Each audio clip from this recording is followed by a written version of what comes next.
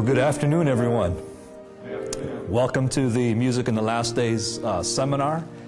We're here at session number 3, and we've been having quite a time already. So the title of this session is Form, Style, and the Problem of the Drum Set. Let's have a word of prayer as we move on. Our gracious, loving Heavenly Father, Lord, we thank you for the gift of music that you have given to us. And we pray that you will illuminate our minds so that we can understand how to worship and praise your holy name. So change our hearts, change our taste buds, help us to become in line with your will. In Jesus' name we pray. Amen. This comes from one of our publications, and I don't have the source up there right now, but I would like to read it so that we can concentrate simply on the content and analyze it as it relates to the question of forms and styles. It says, a style is not a moral standard or ethical principle, but simply a way of doing things that expresses preferences and individuality. But back to worship styles, because they are not an issue of right and wrong, right or wrong, according to this publication, it is possible with any style of worship to have a lively, growing fellowship or a stagnant, lifeless one, just as it is possible to dress a living person or a corpse in a three-piece suit or jogging clothes. Here's the clincher. The spirit of life and creativity, the Holy Spirit, makes the difference here. According to what we've just read, the Holy Spirit can bring life to any worship style. The difference is whether we're doing it in a lifeless way or in an energetic way. That makes the difference for those who wrote this article up here. The question now is, what is ultimately at stake when we begin to try new styles and forms of worship? What is involved in this revitalizing process? Very insightfully, the article goes on to inform you and I of what's actually at stake when we begin to tinker with the forms. It says revitalizing church programs means in some way revitalizing the church itself. It calls members to move out of the spiritual comfort zone and follow God by faith into new territory. New territory may mean, now notice this, re-examining long-held notions about who God is, what God is like, and the family members that fit into God's house. So when we talk about revitalizing, when we talk about changing forms and styles, they're letting us know that we might have to revamp our ideas about what God is like. That's ultimately at stake here. New territory may mean following the biblical command to enlarge the place of thy tent, to broaden our affections, tolerance, and outreach, to include many different kinds of people with many different ways of viewing God and the world as valuable contributing members of our fellowship. New territory may mean trying new styles and forms of worship, or at least making them available to other people. Now, they didn't really explain what they meant when they said many different ways of viewing God. Does that mean different as contradictory or different as complementary? And there's a big difference.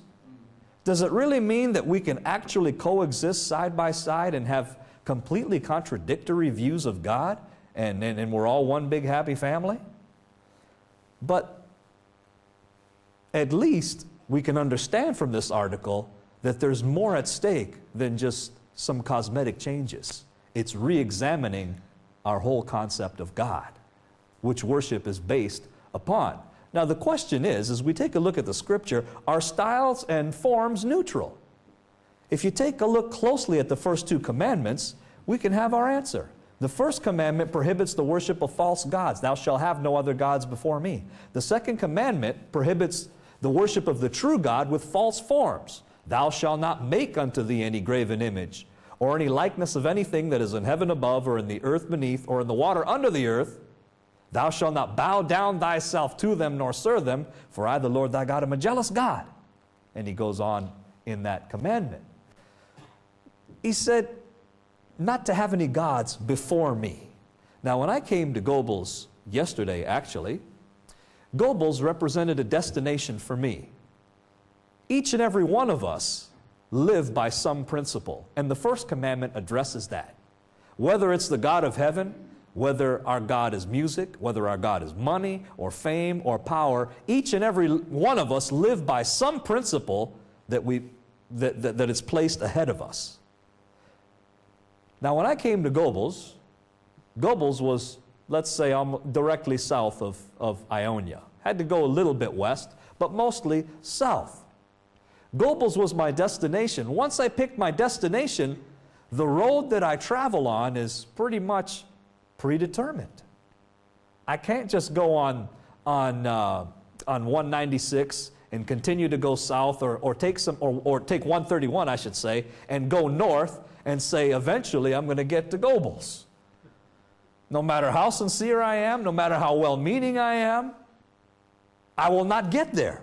Unfortunately, in a spiritual sense, many people have come to believe that the form really doesn't matter as long as I'm sincere from the heart and I'm doing it sincerely. The form doesn't matter. That's a lot like saying I can take 131 and go north and eventually get to Gobles.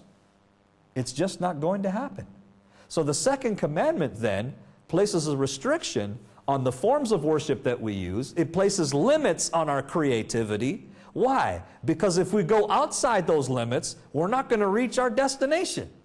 And that's God Himself. It's just not going to happen. There are other models. Very early in human history, we had a problem and a conflict with worship. Cain and Abel. They had the same parents, had the same opportunities, the same privileges. They even worshiped. One brought something that God approved of, the other didn't. An offering of the fruit of the ground, a thank offering, an offering for which there was no blood mingled in that sacrifice. It was a Christless offering. It didn't represent God. God approved of one, but not of the other. Sincerity would not be enough for Cain. He needed something more than that. We need both, friends. We need sincerity and we need truth. And that's what Jesus talked about. Well, there's the example of the golden calf and many other examples. And God did not accept that as a form of worship. That was not acceptable to Him, no matter what kind of sincerity the people might have professed. Do you know the story of Nadab and Abihu found in Leviticus chapter 10, verses 1 and 2? These two men, sons of Aaron, were privileged to see God on the mountain. They were among the 70 elders that saw the glory of God. One day, after drinking some intoxicating wine, they began to reason among themselves and say, well, fire is fire. God only wanted the things in the sanctuary lit with sacred fire and not common fire. But they began to reason among themselves after the influence of alcohol that, well, there's really no difference between that fire and that fire. And when they offered the common fire, they were punished immediately. Swift judgment came from the Lord and executed them. Why? Because they were not representing Him. It's very dangerous to mess with the things that God has set up. You know, electricity is no respecter of persons. It doesn't matter whether you're young or old, whether you're ignorant or whether you have a lot of knowledge. I saw my son going in one of these outlets one day with a piece of wire, and he was sticking that in there, and that's dangerous. No matter how young or old or ignorant you are, when we mess with something that is holy, we're on very dangerous ground. The Holy Spirit Himself works under the methods that He has set up. He doesn't contradict Himself.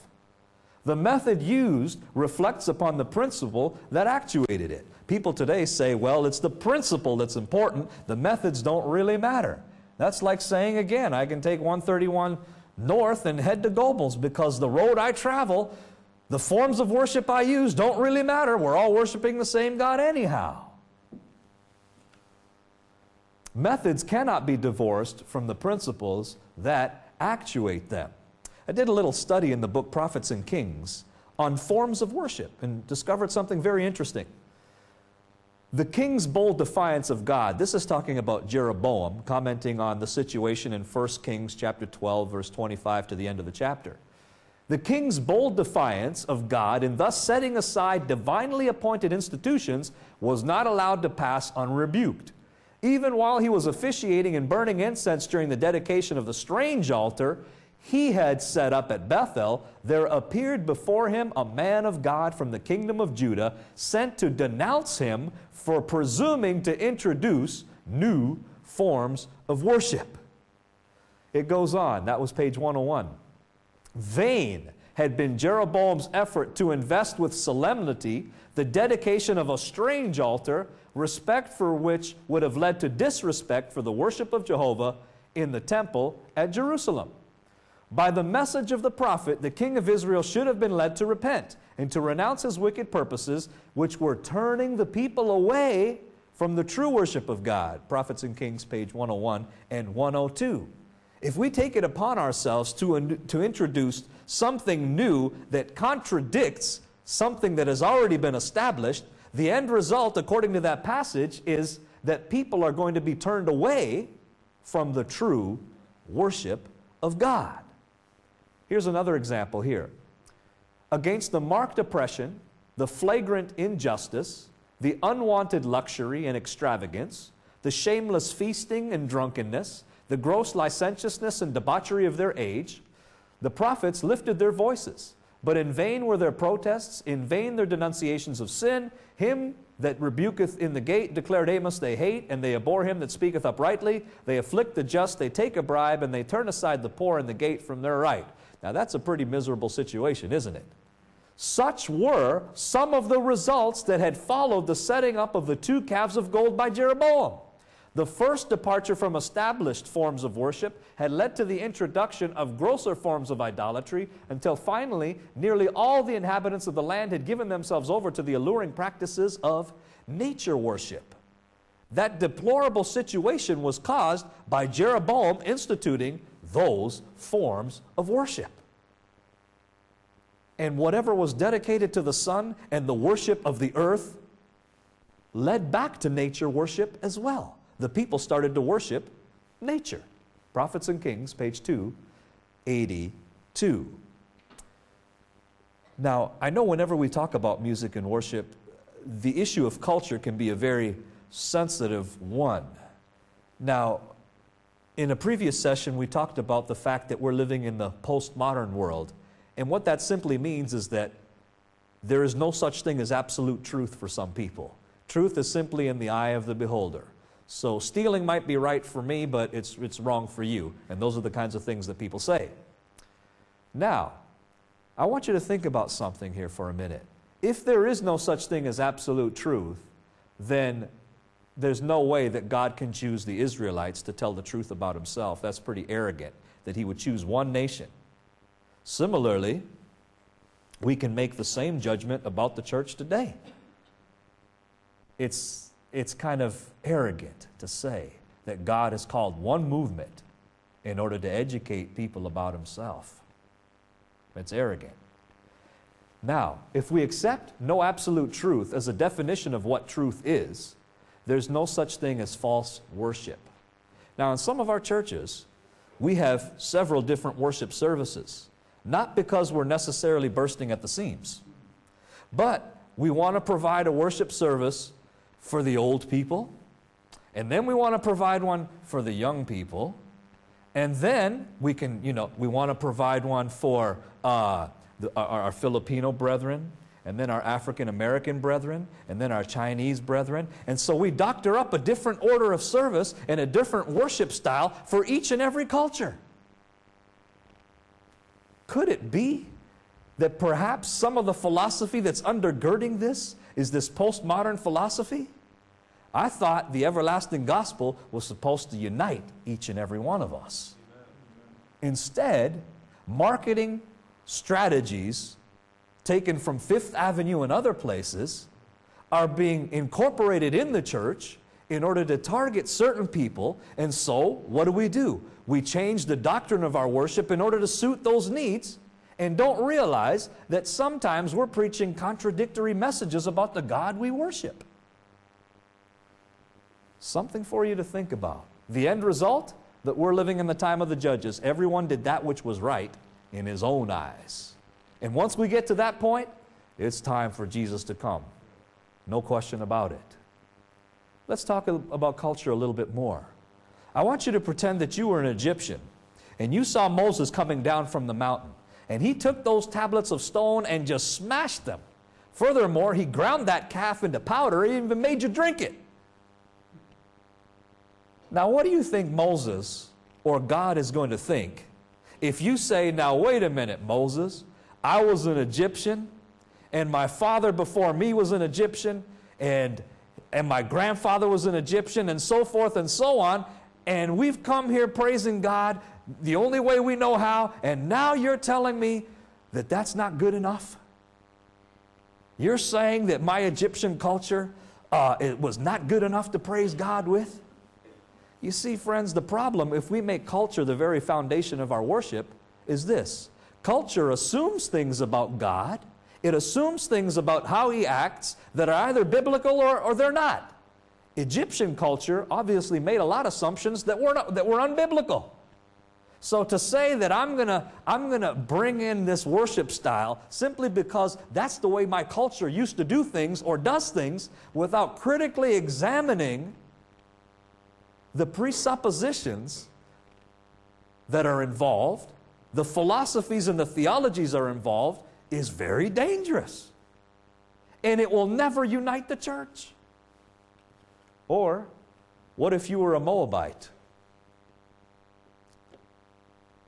And that worship service was condemned by God as well. Could you really say, well, I'm offended because, you know, I'm a Moabite and this is how we worship and my grandfather was a Moabite and so forth and so on? I don't think God would really, I don't think He's going to say, yeah, you got a point there. Or what if you were a Babylonian? It's said at the sound of the music in Daniel chapter 3, you're to bow down and worship the golden image.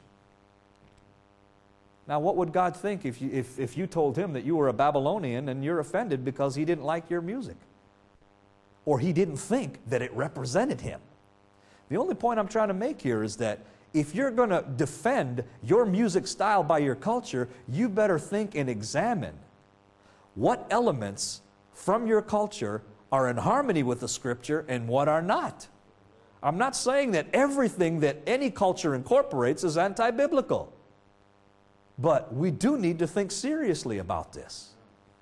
If you do not choose concrete as your foundation, but you choose styrofoam, and you want to build something on top of that, you're in deep trouble. That's all I'm trying to say. Or the Samaritan woman in John chapter 4. She said, you know, our fathers worshiped here on this mountain. And Jesus said, you know what? Your fathers, you know, you don't even know what you worship.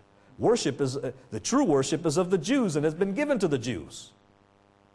She couldn't defend her Samaritan worship based on her heritage because God had delivered to the Israelites the true principles. Notice with me in Romans chapter 9, verse 3 and 4. It makes it very clear. Romans chapter 9 and verse 3 and 4. It says, Paul says, for I could wish that myself were accursed from Christ for my brethren, my kinsmen according to the flesh, who are Israelites, to whom pertaineth the adoption and the glory and the covenants and the giving of the law and the service of God and the promises, whose are the fathers, and of whom as Christ concerning the flesh came, who is over all God blessed forever. Amen. In other words, He didn't give the adoption and the glory and the covenants to the Babylonians and the Moabites and the Jebusites and the Perizzites and everybody else. He gave them to the Israelites. It was their job to share them with the whole world. Just like it's our job to preach the everlasting gospel to the whole world. Now, a lot of people say today, well, what about Martin Luther? Did he not take regular barroom melodies and preach the gospel with them? Well, let's analyze this argument a little closer. According to the New Grove Dictionary of Music and Musicians, Volume 1, 5th edition, page 848. Now, by the way, that's like quoting the Bible to a bunch of musicians. When you say that, well, this source comes from the New Grove Dictionary of Music and Musicians, that settles it. That's like Christians saying the Bible says it, I believe it, that settles it. Here's what they say. A difference in style between sacred and secular music hardly existed in Luther's day. So if you were to live in Luther's time and turn the radio on, listen to that, and then turn the church radio on, you'd say, not much difference here. That's not true today, as you and I understand. So we cannot use this as a justification to say, well, Luther did it, so let me go ahead and do it. It assumes way too much. Dr. Johansen, in his book, Music and Ministry, page 50, said this: "The secular music of our day and the secular music of Luther's day is as different as night is from day." Of the 37 chorales, only one tune came directly from a secular folk song. Even that one tune, borrowed from a folk song which appeared in Luther's hymnal of 1535, was later replaced by another melody in the 1539 songbook. Historians believe that Luther discarded it because people associated it with its previous secular text, Ulrich Leopold, Learning from Luther, Some Observations on Luther's Hymns, Journal of Church Music, Volume 8, page 5. Another thing that Luther did was that he de-rhythmed the music and arranged it in 4-part harmony. How many rock songs have you heard in 4-part harmony? Most of them, sad to say, rock has greatly degenerated as far as its musical ability is concerned. I don't even know if they're able to sing in 4-part harmony. That's not really very easy to do. And so if you de-rhythm something and arrange it in 4-part harmony, you can keep the melody as the same, but believe me, you've really changed the song. And if you still think it's the words that got you, well, my wife can do that. We can keep the melody, I'll de-rhythm it, she'll rearrange it, 4-part harmony, and see if you like it. Now, let's switch to the problem of the drum set.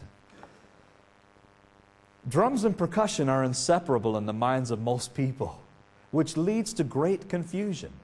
I had to just clear up something here earlier today. Since the Bible mentions tabrets, timbrels, and all types of cymbals, you can find that in Psalm 150, why not use the drum set? You know, praise Him with the high-sounding cymbals, with the low-sounding cymbals. Let everything that has breath praise the Lord, which is basically what you find in Psalm 149 and 150. So, well, you got some cymbals there, and that has breath, so why not praise the Lord with that? That's kind of how the line of reasoning goes. Well, is David really contradicting himself? You see, there were only 4 instruments that were allowed in the temple service. They were trumpets, cymbals, lyre and harp. Both of the latter two are stringed instruments. You can find that in 1 Chronicles 15:16, 16:5 and 6, 23 verse 5, and 2 Chronicles chapter 7, verse 6. Those were the only instruments that were allowed in the Hebrew temple worship service. Not only that, this restriction on the instruments was meant to be binding. About 300 years after David, Hezekiah had begun his Reformation. Interestingly enough, he first started it by cleansing the sanctuary. Does that ring a bell to Seventh-day Adventists here today? The cleansing of the sanctuary? Do you know what happens when the sanctuary gets cleansed? When it got cleansed there was a musical reformation. Turn with me to 2 Chronicles chapter 29, verse 25. 2 Chronicles chapter 29 and verse 25. It says, "And he set the Levites in the house of the Lord with cymbals and psalteries and with harps, according to the commandment of David, and of Gad the king's seer, and Nathan the prophet, for so was the commandment of the Lord by his prophets." The arrangement of the instruments in the Hebrew worship service, in the temple worship service, could not be attributed simply to Hebrew culture. It says, "For so was the commandment of the Lord by His prophets." These instruments were placed there by divine direction. And there was a great reason for that. So 300 years after David, when there was a revival and reformation, they went back to the instruments of David. Now, turn with me to Nehemiah chapter 12, verse 27 and 36. 300 years after Hezekiah, in Nehemiah's day, in Ezra and Nehemiah's day, there was a tremendous revival and a reformation. Interestingly enough, after the sanctuary was cleansed in Nehemiah's day, there was a musical reformation. Nehemiah chapter 12, verse 27, it says, "And at the dedication of the wall of Jerusalem, they sought the Levites out of all their places to bring them to Jerusalem to keep the dedication with gladness, both with thanksgiving and with singing and with cymbals, psalteries, and with harps." Verse 36, "And his brethren," I'm going to skip all their names, "and Judah, Hanani, with the musical instruments of David, the man of God, and Ezra, the scribe before them." This is very significant for us as Seventh-day Adventists, because we are called the repairers of the breach, the restorer of paths to dwell in. That theme is taken from the revival and reformation that happened in the days of Nehemiah. And if they had a reformation not only in marriage, but in Sabbath keeping and in tithes and offerings, they had a reformation in music as well. And so, if we are to complete the Reformation, we must continue on and get back to the instruments of David. Now, what do I mean by that? Does that mean we got to get rid of some of these instruments and bring back trumpets and lyres and harps? The greater question is, why were those instruments included and others discarded? The reason for it is that the lyres and the harps had a great capacity when it came to melodic and melody and harmony, I should say.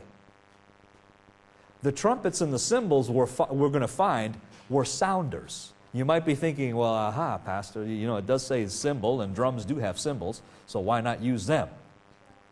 Well, let's figure out how the cymbals were used in the temple services.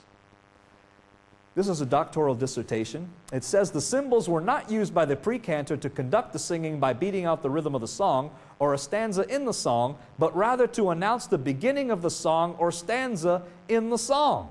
Since they were used to introduce the song, they were wielded by the head of choir on ordinary occasions or by the three heads of the guilds on extraordinary occasions. Since the trumpets and cymbals were played together to announce the beginning of the song, the players of both are called the sounder in 1 Chronicles 16:42. That's John Kleining's dissertation, page 82 and 83. Now, let me just go down to demonstrate this for a minute here. I didn't spend 10 years of my life to learn how to do this. But that's what the Bible says they did.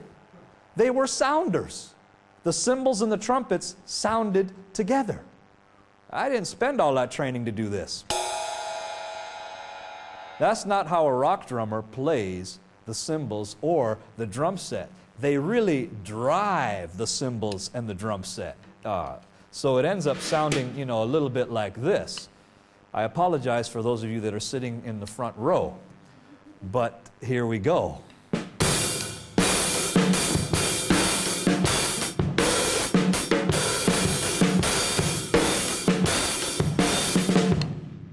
That's how a rock drummer plays the cymbals. They bang it. That is not how they played it back then. So we really can't use that as a justification for bringing in the whole drum set into the church, because they were not played in the same way at all. Is there a distinction between the drum set and percussion? Now, if you haven't spent a lot of time around drum sets, and you haven't really spent a lot of time around music, you might think that a drum is a drum is a drum. And what's the difference?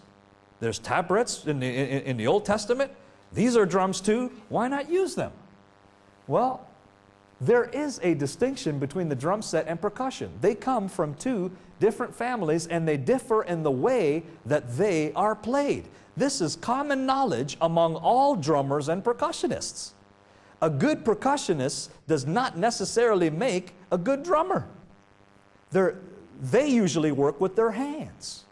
They play snare drums, they play other timpanis and other bigger drums or cymbals, but the drummer sits down with all four of his limbs and plays at the same time. That's like saying, well, you're a violinist, so you should be able to play the cello, since it's a stringed instrument. Now, all violinists and cellists understand that that's not true. There's a big difference. So we cannot simply say that a drum is a drum is a drum. No, not at all. The drum set, the trap set, is a modern invention used to accompany jazz and rock. Now, even when the drum set is used to accompany an orchestra, The music has been transformed to rock. Because if the drum set is being played the way it was designed to be played, that is exactly what you have. Here's the testimony of a drummer. I am sure we're all familiar with the trap set. That's that right there. And that's the reason for why I bring it, to demonstrate the fact that when you put it together like the way I've got it together right there, you're strictly limited to rock and jazz. That's it. If you're playing it the way it was designed to be played. I'm sure we're all familiar with the trap set through its use in jazz and rock music, even though the traps are the new kids on the block. The trap drums are not only unique in their construction, but also in how they are played. Each trap drummer is required to be virtually a one-man band of percussive sounds. And this demands of him being able to split his attention evenly between both feet and both hands, as well as the music of which he is a part. This alone is a skill in itself, not found among most percussionists, and usually takes years of training to develop. So a percussionist is going to work with his hands. A drummer works with all his limbs. So percussionists can do,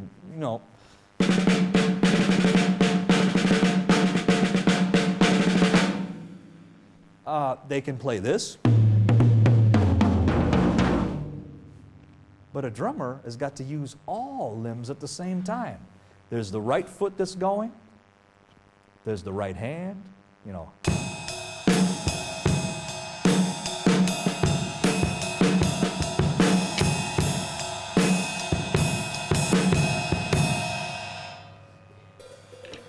You're not going to learn to do that overnight. There was a percussionist when I was at York University. His name, I guess I shouldn't say his name. But what he could do on a snare drum was incredible. And so he was trying out for the jazz band. And we thought, that's it, boys, we are done, because he's coming out. Now, when he actually began to sit down on the drum set, we just had to laugh because he couldn't play it to save his life. He thought he was a percussionist, so he's doing all these fancy stuff, but he couldn't keep pace with the rhythm. No rhythm at all. Again, this is a distinction that every drummer and every percussionist knows and understands. The drum set is unique. It was solely designed to play rock or jazz. According to Mickey Hart, longtime drummer for the group The Grateful Dead, the origin and development of the trap set rivals that of the Model T. The point is that this is a unique instrument not to be confused with other drums. Just before I get into the history of the drum set, can I play this in a way that was it's not designed to be played? Well, sure. How many of you have heard Handel's Messiah before? I'd imagine quite a few of you have. Okay. Now, can I use this to play Handel's Messiah? Well, sure. Hallelujah, hallelujah, hallelujah, hallelujah, hallelujah. Na, na, na. Na, na.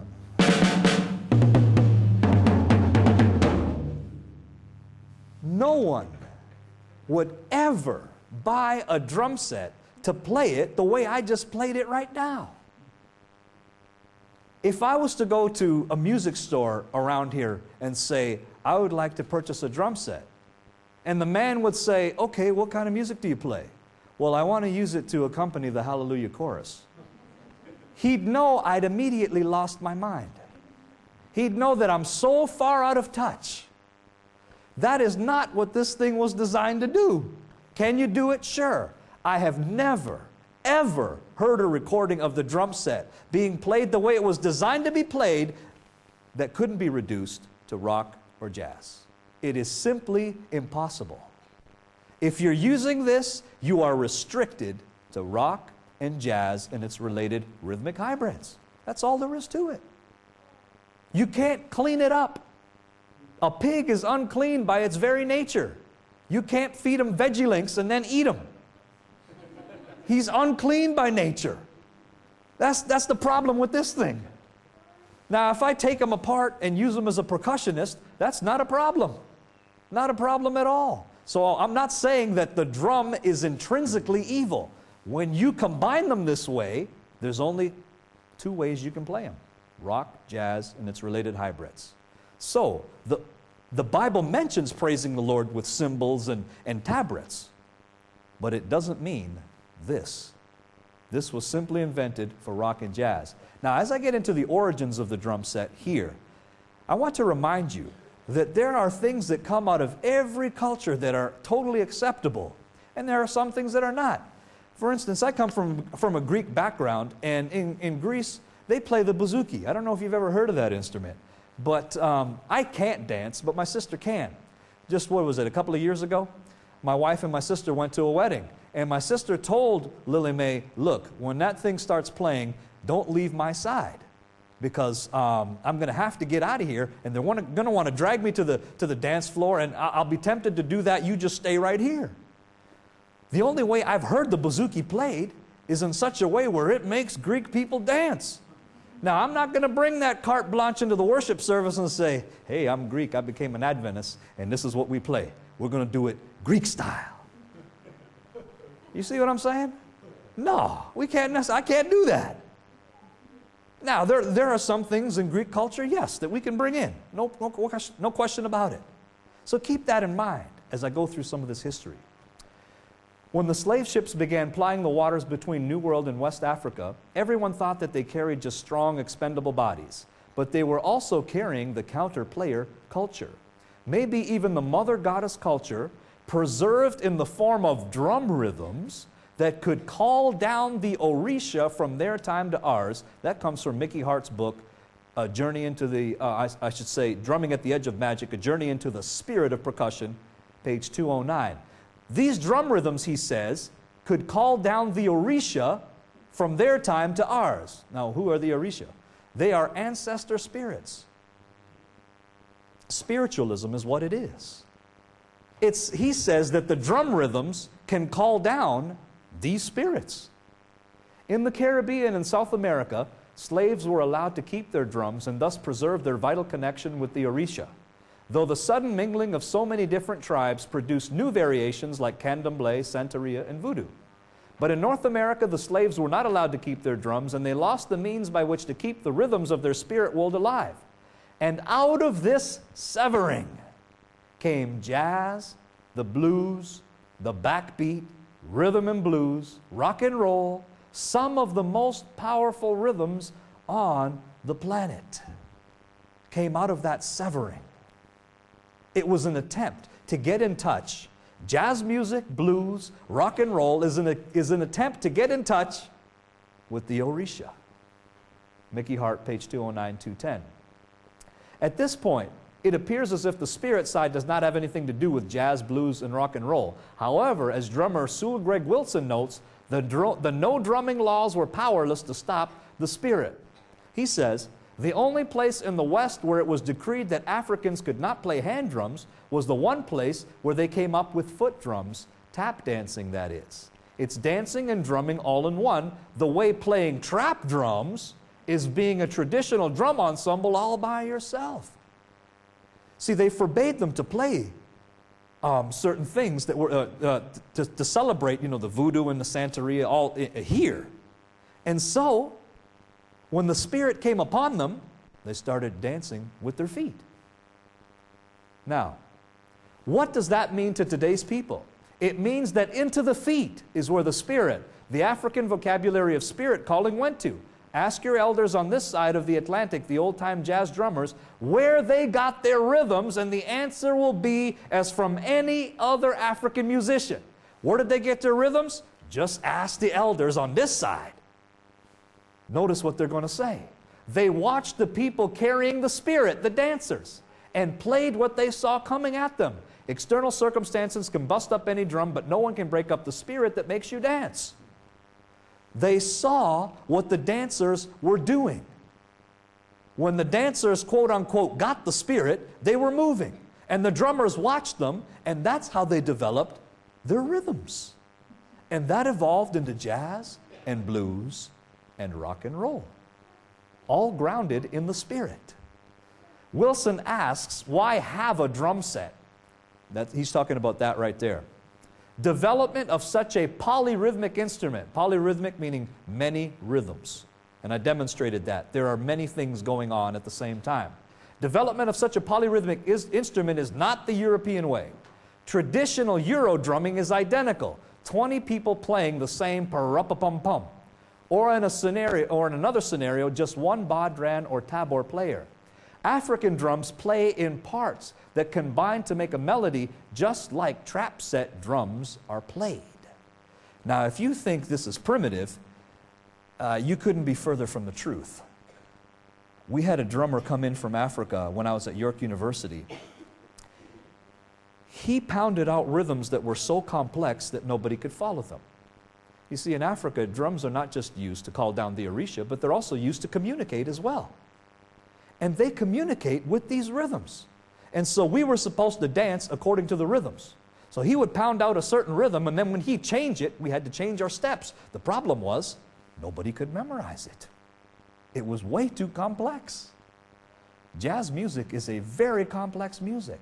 When I talk about jazz, I'm not approaching the subject from an aesthetic point of view, because aesthetically and musically, it is very challenging, extremely challenging. And they are real musicians. There is no question about that. We're approaching this from another point of view. Unfortunately, the same can't be said about rock musicians today. In the 60s and in the 70s, you could say that because they really did know how to play back then. But today, drum machines and rhythm machines and keyboards do the work for everybody. And the music has greatly degenerated. Elvis Presley and the Beatles sound like a lullaby today, don't they?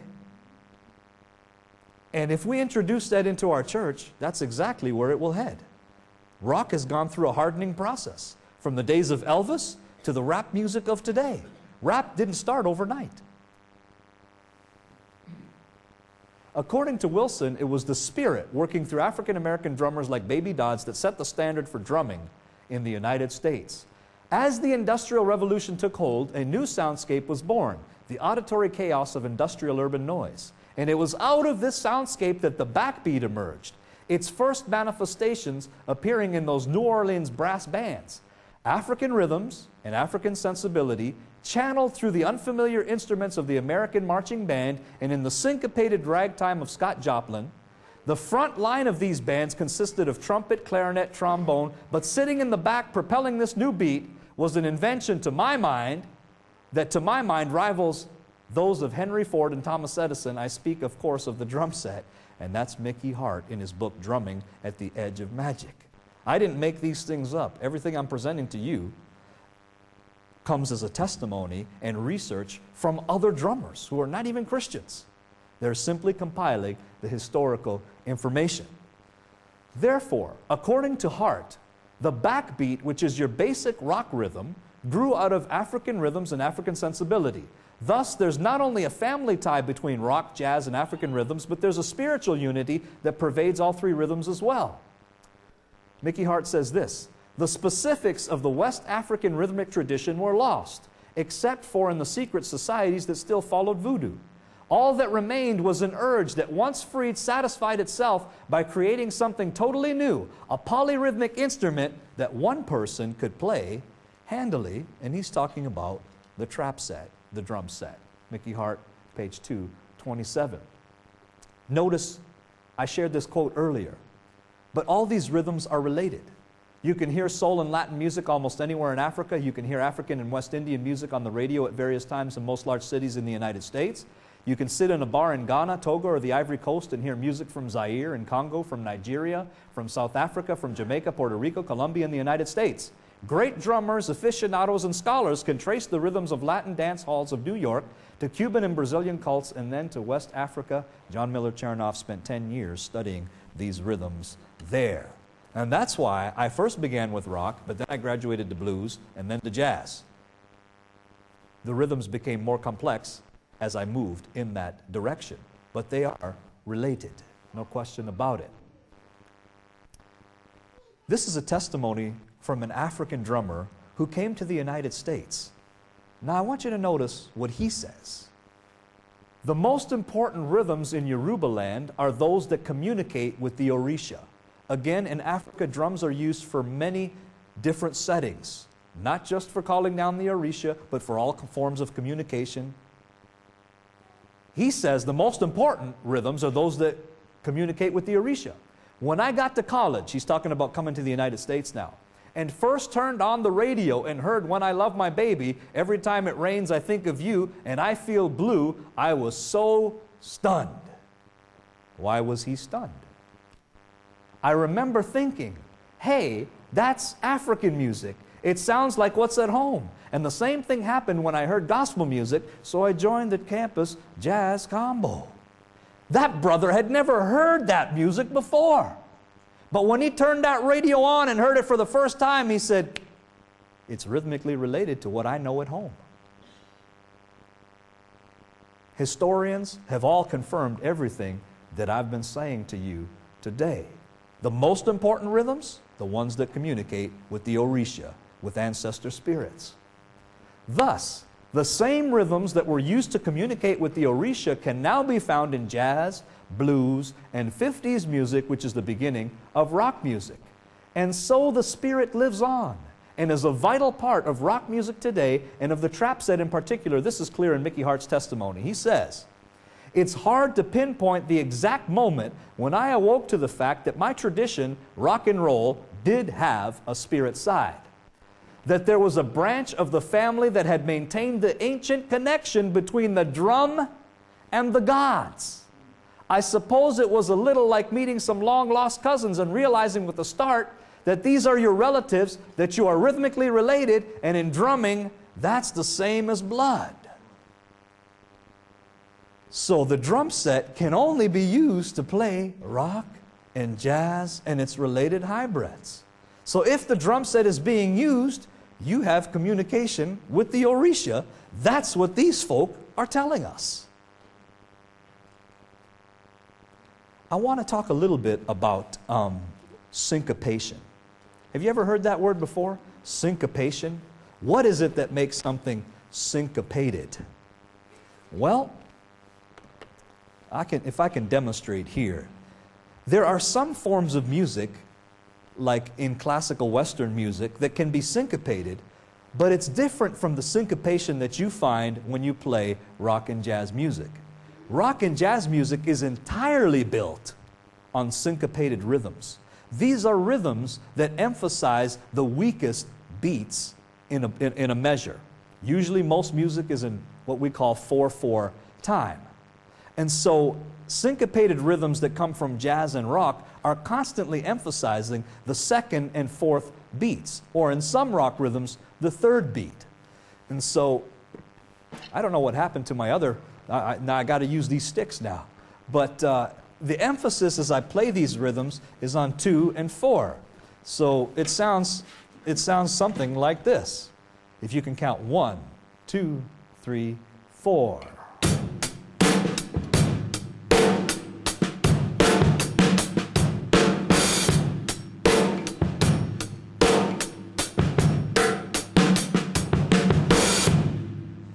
It's very hard to walk to that.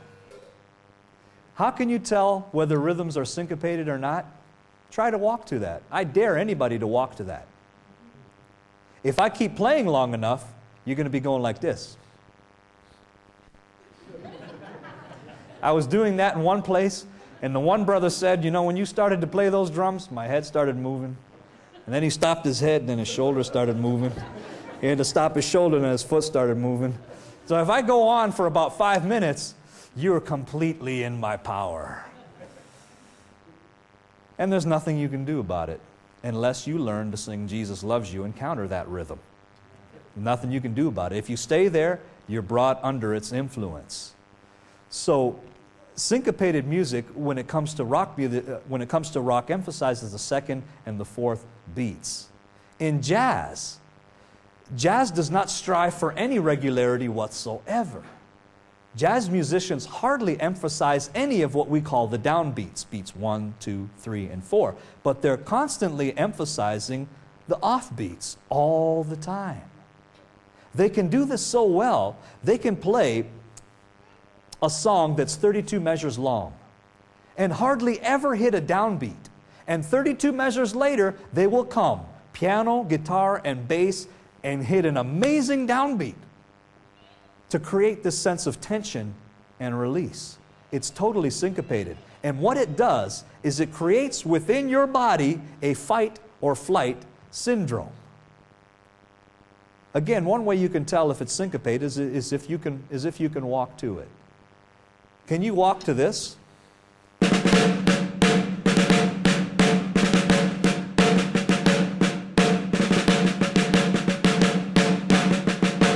Yes, you can. 1 and 2 and 3 and 4 and 1 and 2 and 3 and 4 and that's where the emphasis is on. It's on beats 1 and 3. You can't walk to the rock rhythm. You can't walk as naturally as I just did.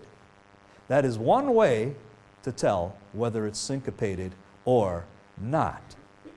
Now, rock music, or the drum set, can entirely change the flavor of the hymn or the religious music that is being played. So go ahead and tell me what song I'm playing.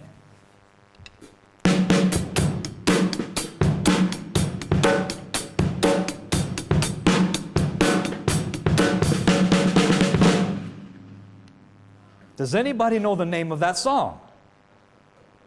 I always get some creative answers when I say that. But my wife will accompany me, and then we will go ahead and sing that song. Now, if you can look up for me, no, I can't do that because I'll give it away.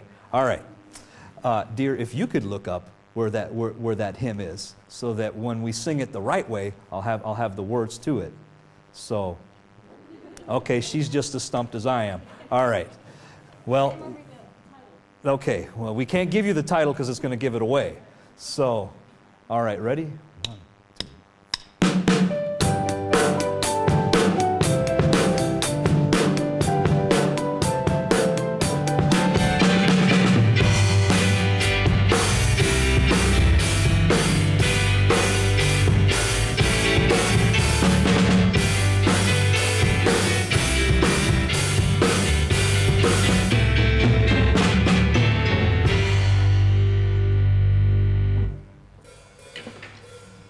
Now, those of you that know the song, we're going to sing it again because I want to delete what was just presented on your hard drive. So, it's love that makes us happy. So if you know the song, just go ahead and sing. And I want you to keep in mind the difference between how she just played it and how she's going to play it now. So go ahead, dear. It's love.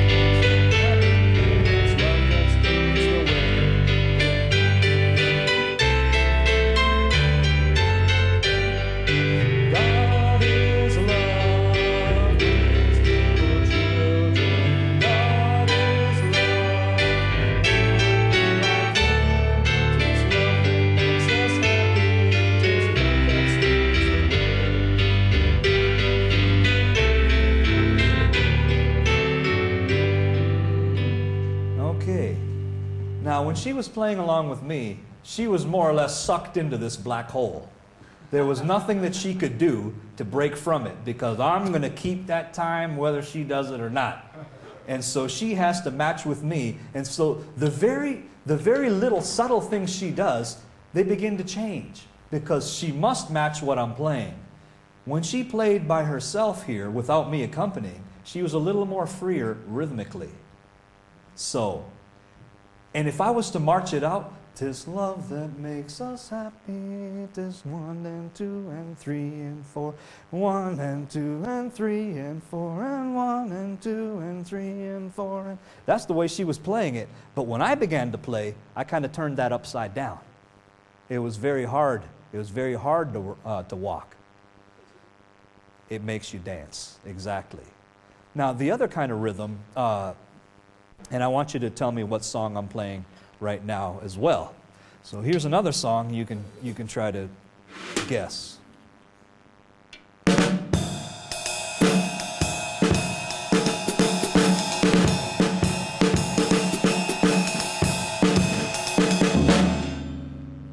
Any takers on that? All right, ready, dear? 1, 2, 3, 1.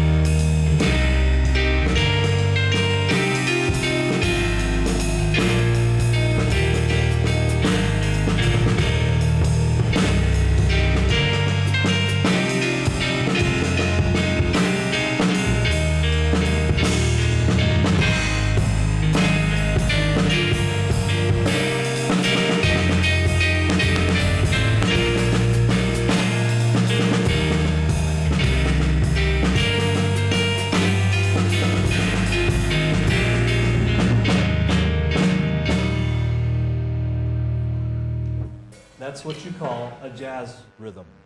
And so that's located in your hymnals in 337, 338. So let's just sing one stanza of that so we can delete the other one.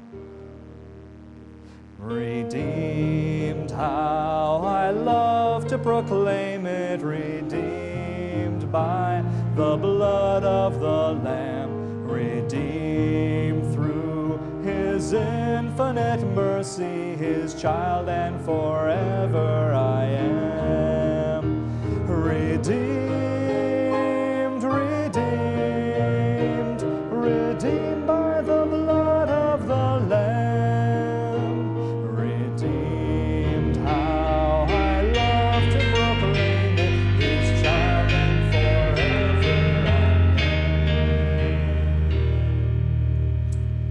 Again, there was a major difference there as well. She was free to speed up, she was free to slow down, but again, even though I'm playing anything but a downbeat at times, that's going through my head. And that's driving me, and it's driving her as well. And we need to match up with it.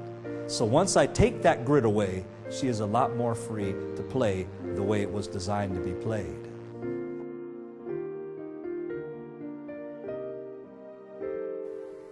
This media was produced by Hope Media Ministry.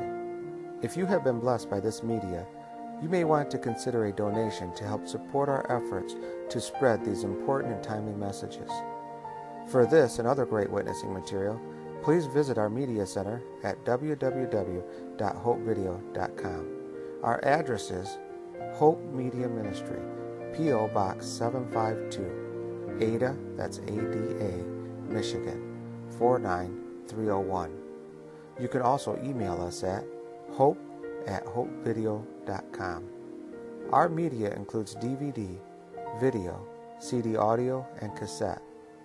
You can also listen to much of our media for free at our online media center at www.hopevideo.com.